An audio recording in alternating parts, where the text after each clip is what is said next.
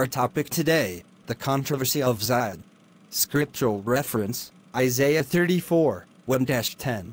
Memory verse, for it is the day of the Lord's vengeance, and the year of recompenses for the controversy of Zion. Isaiah 34, 8 KJV. Zion is the spiritual headquarters of God's people, the church.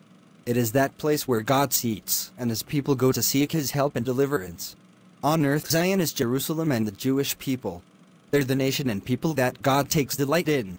Zion is God's choicest people. Although Israel was God's firstborn, they went through slavery in Egypt for over 400 years.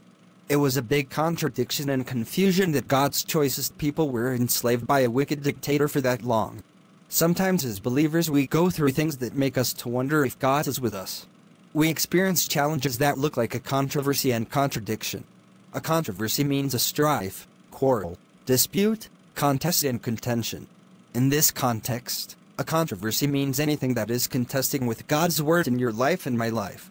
Anything that makes the word of God to look like a lie is in controversy with God.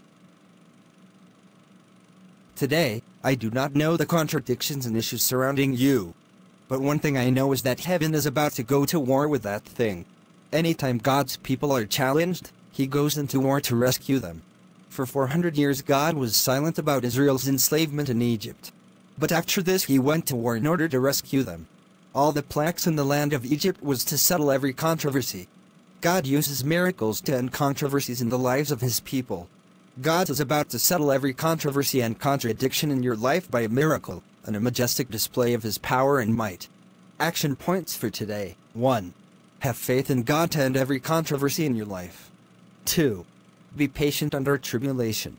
3. Believe the prophets that God sends into your life to end your controversy. 4. Engage the power of prayers to end every controversy. 5.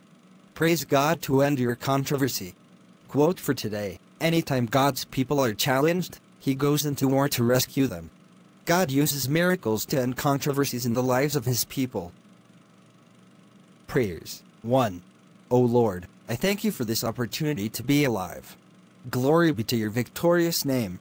2. Father, I surrender my life totally unto you.